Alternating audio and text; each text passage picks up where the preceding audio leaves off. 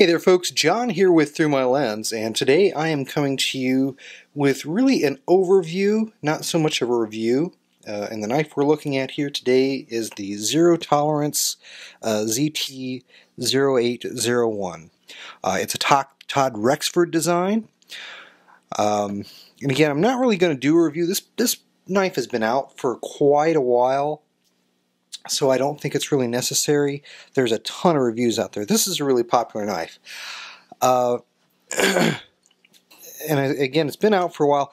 The only reason I picked this up is I saw a video that Jim Skelton did about a month or so ago. I think he did it in January, where he had Will Moon do some modification to this. The modifications were all the black hardware that you see, the clip, the pivot, the screws, the PVD coating on that was removed, and a satin finish was applied to the hardware, as well as a satin finish was applied to the flats that you see on the titanium scales here. And there was some blue anodization done as well that kind of shows up in the grooves area and around the perimeter, which looked really nice. I was pretty impressed with that, and you know, I looked into the cost, and it was pretty reasonable. The knife isn't terribly expensive because you can pick it up pretty inexpensively, and then the work to customize it was inexpensive as well. Now, again, by the time it was probably the video had been out a month before I kind of got around to looking into it, and Will Moon stopped providing the service for the ZT0801 to perform the modifications. So what was I going to do? I bought one specifically to have the modifications done. So I found another guy on Blade Forums to do the work, and I'm not going to say who it is right now, just in case I'm not particularly happy with the work. I anticipate I will be. He's pretty popular. But I'm going to send the knife to him and have him do the modifications, and I'll probably do a part 2 to this video once I get it back. But I have been carrying this for a couple, 3 weeks, and I gotta say I do like the knife a lot more than I thought I would.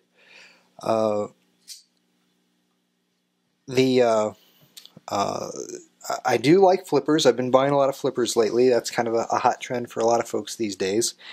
And so I like that it's a flipper. It's very smooth. It's got the Kershaw ZT KVT bearing system in it, so it's nice and smooth. It's not too heavy.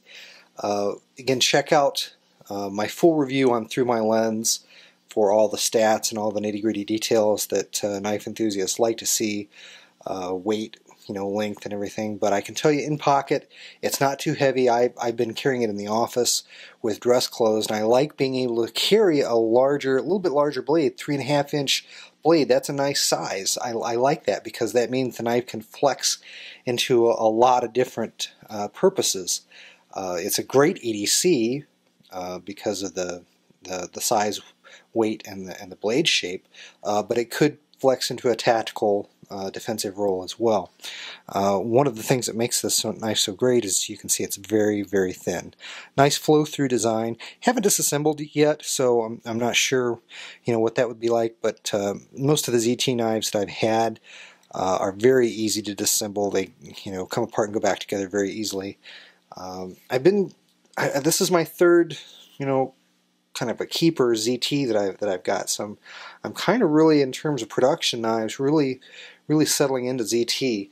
I've actually got another one pre-ordered, the 0562 I believe it is, with carbon fiber scales, another 3.5-inch blade, and it's an M390. On the titanium lock bar, this does have a steel insert. You can see, it's adjustable here, and I believe it's removable via that screw as well. And blade steel is Elmax, and ZT's gotten beat up quite a bit over their heat treat on Elmax. Apparently, a lot of people have done some, quote-unquote hard use testing of it, and found that ZT's heat treat of Elmax steel was lacking. I can't really comment one way or another other than to say there is a lot of controversy in the community. In typical ZT fashion, they've commented a few times that there's really no basis to it, that it's a lot of amateurs who don't know what they're doing, who are doing these testing, and they really stand by their heat treat. The only modification that I've done to this knife out of the box is I have sharpened it on my work sharp, put a nice mirror polish on the edge. It's probably lost a little bit of the mirror polish just from use. I have used it a few times on some boxes and such. And if you haven't already, please check out my review on the work sharp, because that's made knife ownership just a joy. Really can't talk enough about that. But anyway, I don't want to make this video too long. I just want to get some video footage of my factory stock right out of the box ZT-0801, because I am going to send it and have it done some modification done work to it.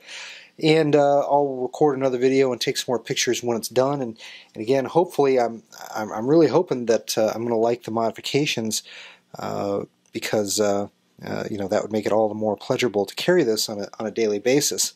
The only thing that I'm not having to do, and mainly because the guy who's doing it is not capable of doing, is I would really like the stonewash finish on the ZT blade. I would rather that be a satin finish.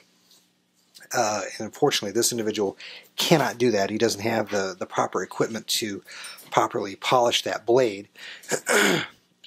So not going to have that done. No modification to the blade, and that's probably going to be a sore point with me with the knife, because gosh, I wish ZT would figure out that there are more blade finishes than stonewash. I personally like a satin finish.